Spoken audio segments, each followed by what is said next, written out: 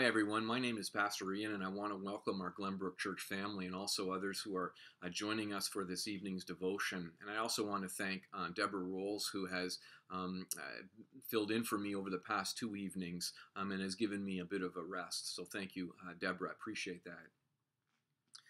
Over the next week, I'm going to try my best to unpack this question. Why is the resurrection of Jesus good news? Why is it good news for you, and why is it good news for me? I have to agree with the scholar by the name of N.T. Wright, who said in his book, Simply Good News, he writes, "Without Easter, that is, without Jesus being raised from the dead into a new bodily life, nobody would ever have imagined that God's saving plan had been fulfilled." In other words, without the resurrection, Jesus' public ministry, including his crucifixion, would have been highlighted as historically extraordinary and, yes, significant, but in the end, no different than any other leader or teacher or even religious martyr.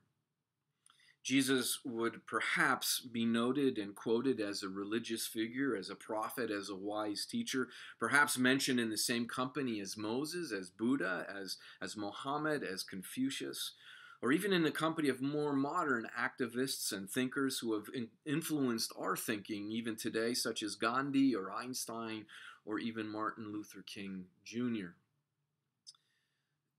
Christianity might be considered by many as good advice, meaning this: well, here is how Jesus taught us to live our lives, which is true.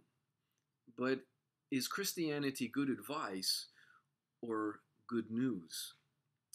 Now, it seems to me Christianity has some good advice on how to be a good and moral person, how to love your neighbor, how to live a good and purposeful life. But quite frankly, if you are a student of other religions or faiths or worldviews or philosophies, Christianity is not alone in this. And depending on who you ask, Christianity might not necessarily be the best advice that we could follow.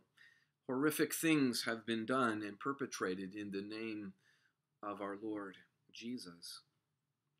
The thing about Christianity is, and what makes it extraordinary and even exclusive, is that its founder died and rose again in the same body, spent some days after his resurrection with his disciples and followers, and then ascended into the Father and is alive forevermore. For the early followers of Jesus, this resurrection was simply not about good advice. It was good news. That is, there was a new physical human being, one who was dead, but now is very much alive. And can I say, this completely blew their minds. Now, there will be some who would argue, well, maybe they were simply deluded or in denial or maybe completely misled. But I would suggest to you that they had experienced the evidence of something extraordinary. Some might question, well, Pastor Ian, the Bible doesn't seem to be consistent about the details of the actual resurrection. Well, I know that the gospel accounts seem to contradict each other at points.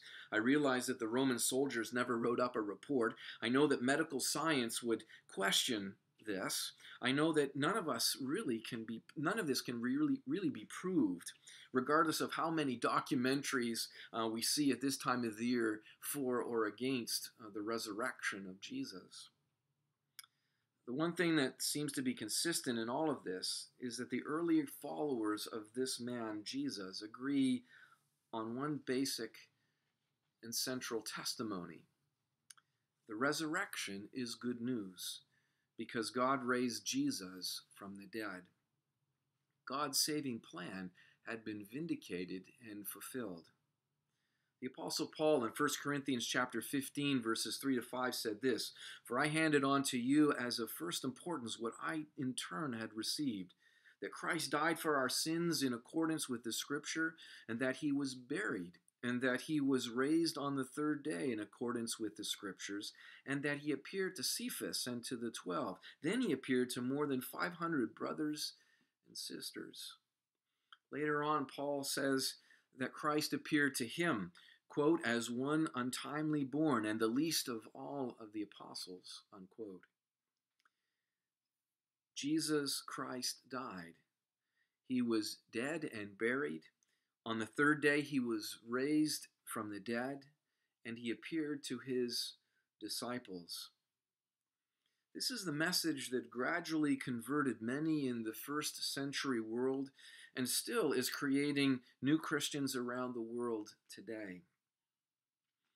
It is not primarily a collection of religious or philosophical principles. It is not primarily spiritual teaching. It is not necessarily good advice. It is good news.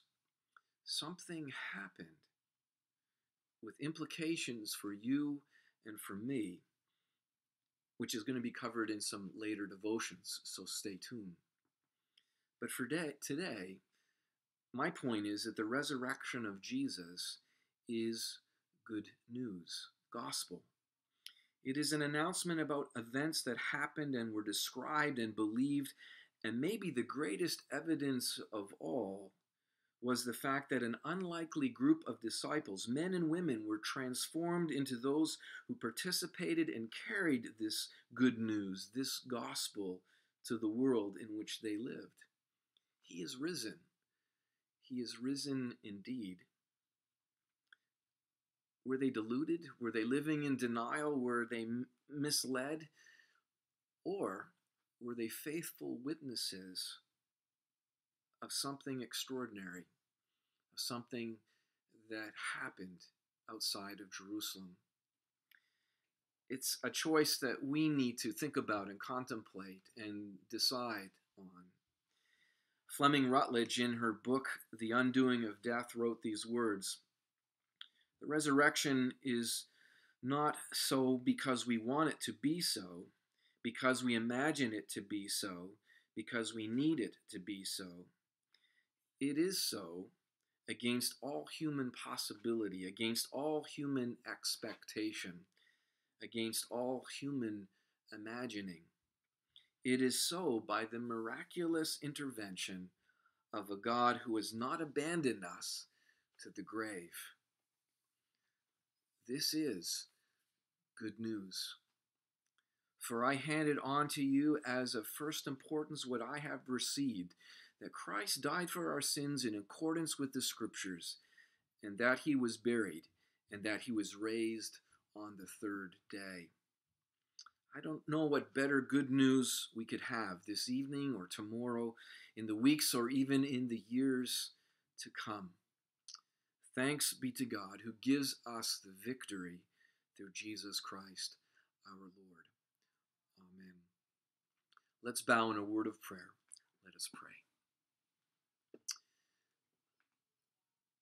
Our good and gracious God, we thank you that you have given to us this good news.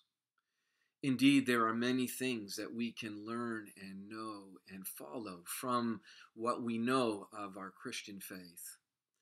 God, we thank you for the good news that something happened in that empty tomb, that in fact our Lord and Savior Jesus rose again from the dead and lives and is interceding on our behalf before your throne. And so, God, as we go into this evening, we ask and pray that you would remind us of this great fact. We thank you that you have called us to participate indeed in your life, for we have been made alive in you. In the name of Christ we pray, and all God's people said, Amen. Amen.